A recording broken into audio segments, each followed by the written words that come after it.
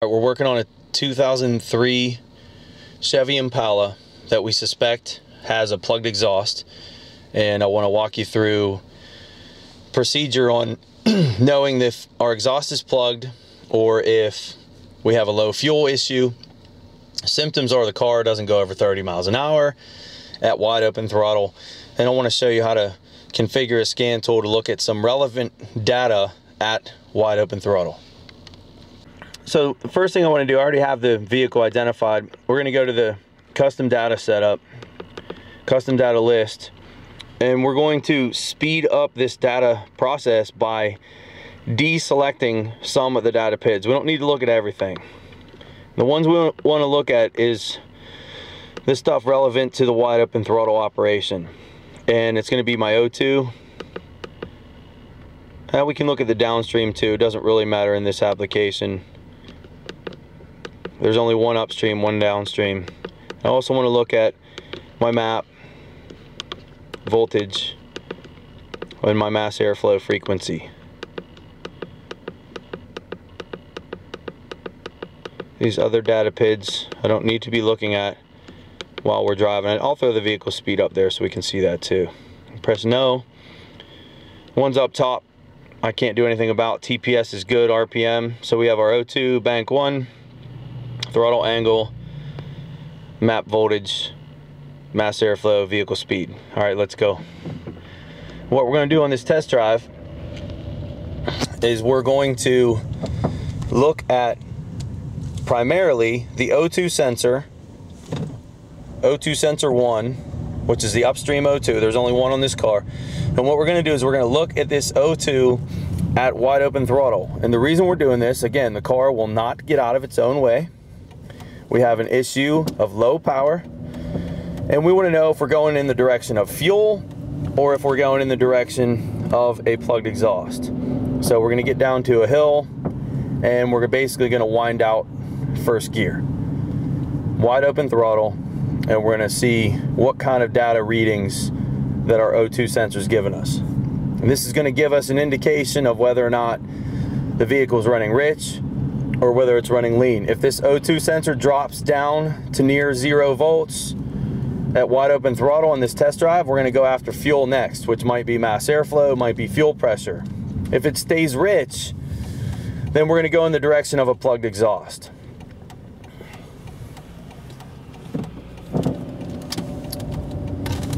Go ahead and nail it.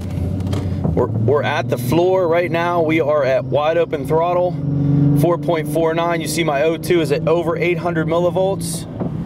Okay, we just let off. So on that first run, we're definitely running rich.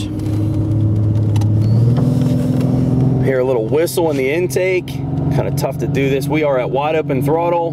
This vehicle is not going over 25, 26 miles an hour up this hill. We're still at wide open. Stay to the floor. Stay on the floor. Engine's knocking. All right, go ahead and let off. This vehicle did not go over 29 miles an hour wide open throttle up this little grade.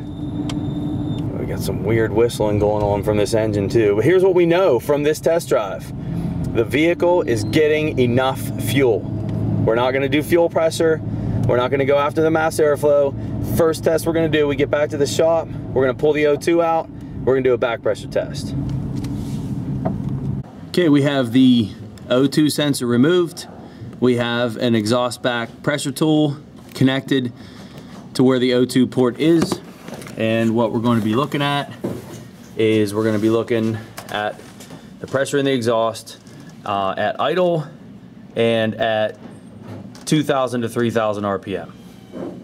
We're looking at our back pressure tool, and you can see right here is 3 PSI, right here is 6, and then 9, and then 12 on the scale. We're near 0, a little bit out of calibration on the gauge, no big deal. Go ahead and start the car.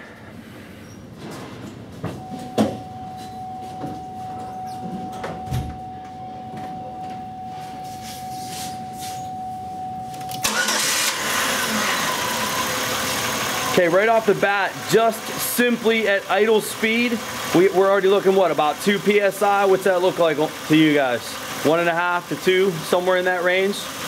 To have 1.5 psi of back pressure at idle is horrible. We're already on the right track. We already know where we're going with this. Go ahead and hold the RPM up, 2,500 to 3,000. Hold it steady.